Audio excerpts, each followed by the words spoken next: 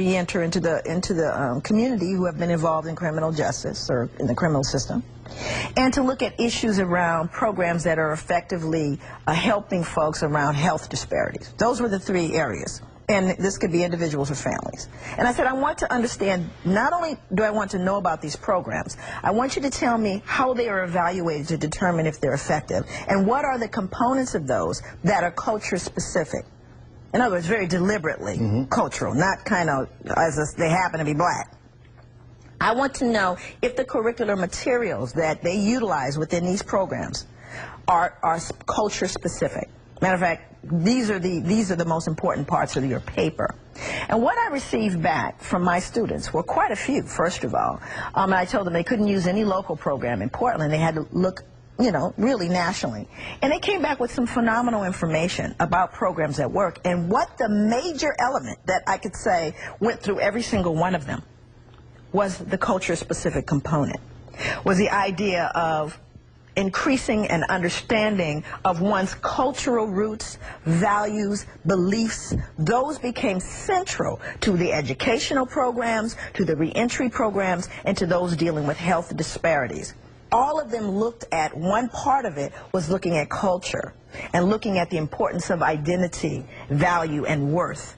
That intrinsic sense of self. That was one of the most critical components to the effectiveness of the program, as stated by them and as identified in the evaluation criteria.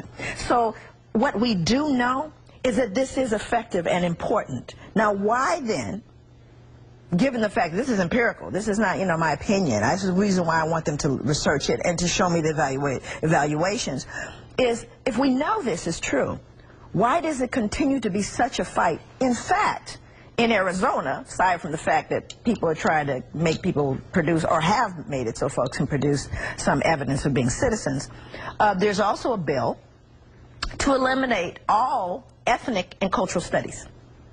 There's a bill right now.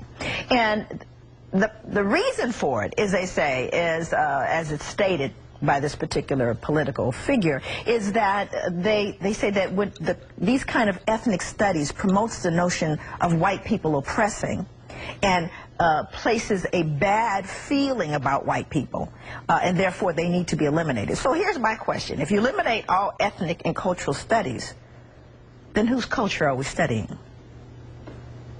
And if that's not, I don't know, white supremacy, I don't know what is. But you see, again, you're trying to negate people's sense of who they are. And what we do know is that with the absence of that sense of self, any number of maladies, if you will produce themselves. Hence, what we see as it relates to what I consider to be a huge growing problem of internalized hatred and violence within groups. What impact are the things that we're all aware of, the growing unemployment, investments in overseas endeavors on the part of the U.S. military, and on and on and on. What do you think is going to be the outcome of this? Is it going to work itself out, or is it going to continue to inflate? And I'm not even getting into the oil fields now. Yeah, wow. Okay. I'm drilling elsewhere. I don't think it's going to just work itself out. I think this is a mess that is going to require a whole lot to get fixed. But let me kind of speak to what I think cumulatively what that kind of produces.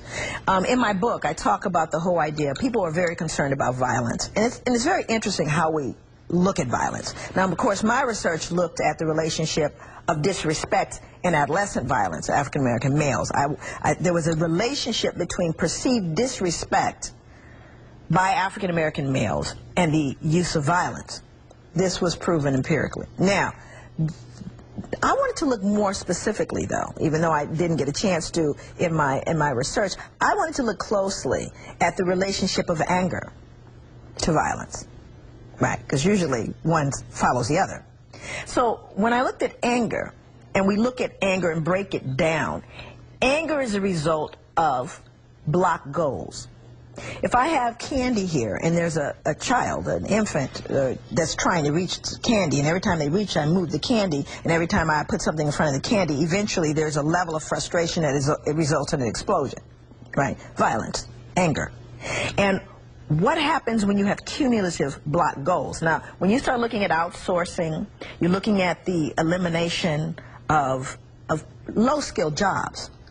Now you're looking at people trying to figure out, and large numbers of people, poor people, across the board, but largely people of color, competing for jobs that are simply gone. Right. They're not there anymore. But still we have to survive. How do we survive when we are competing? We then, by virtue of going after the same thing, become enemies. Now let me put this in a very different perspective than someone white. You and I grew up with our parents saying, go to school, get a good education so you can get out of the suffering we've experienced. This is what our parents taught us. So we go to school, we get A, B, and C. We get that education, we get it, we're so happy. We show up and they go, oh, you do have education, but you don't have E. You have A, B, C, and D, but you don't have E. And E is experience. So since you don't have experience, then you can't get the job. Okay, but now you see white children that they're actually trying to get the job. That's not what their parents are raising them to do. They're raising them to take over the business or to own or run it. It's a very different kind of thing. Our parents were saying, get the good job, get the education, get the good job, get out of the suffering, get out of the oppression. When, again, white children are being taught, yeah, get the education so you can run it. So they're not looking to compete for these jobs. And now that the jobs are gone, what are we going to do? You begin to run into the block goals over and over and over again. And then you begin to go, well, why am I experiencing these block goals? So let me give you a perspective. You have upper class, you got the middle class, you got the, quote, lower class, none of which I really like the concept of those. But let's just look at them as they exist in America, in the shrinking middle class. So you have the upper class that basically controls the middle and lower class. And they begin to fight each other because they say, you're the reason. And you got the middle class that, well, I'm better than you, and I hate the welfare queens, and I hate those people. However, I'm not upset at the Fortune 400 or Enron or all the rest of the folks. I begin to focus my attention, and that's how the masses get controlled. And we then become the enemies of each other. And that's what's happening on the ground. And that, to me, is a possible explosion. And this, to me, means we got to take another break. This is amazing how fast that goes.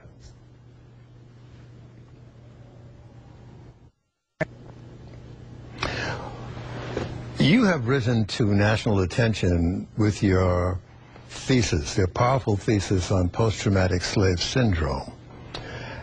How has the passage of time impacted that thesis? Has it been digested? Has it even been ingested? Do you see the fruits of it? Oh, absolutely. As a matter of fact, the response to it was far greater than I had anticipated. And what it's resulting in, there are a lot of folks all over, literally all over the world. I've actually gotten people from Australia, from China, various people who have read and studied the work, people who are advancing the research, doing other studies. There's a study that was done by a young woman. Her name is Dr. Barbara Milton, and Dr. Barbara Milton did work looking at, and we kind of corresponded, and I did some mentoring with her around the resiliency, because she looked at enslaved Africans and slave narratives, and she wanted to find how did they cope?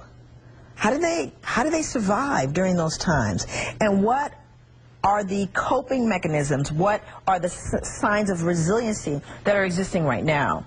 And she compared those and looked at them. And it was an incredible study that I also use in my classroom to show that they're very similar. There's only one thing that's different. That in terms of the notion of spirituality, of ritual, of culture, of family, of community connectedness, as engagement and involvement with children, with adults, all of these different varying measurable pieces that result in resiliency. There was one that we have now that did not exist during that time based on her research reading slave narratives, and that was the necessity for an absence of violence within the group itself. That wasn't one of the cases because it wasn't apparently an issue. They weren't worried about them doing things to each other. We are concerned at this stage, this resiliency is dependent upon an absence of that violence internally. And that is an important element that we have to take a look at.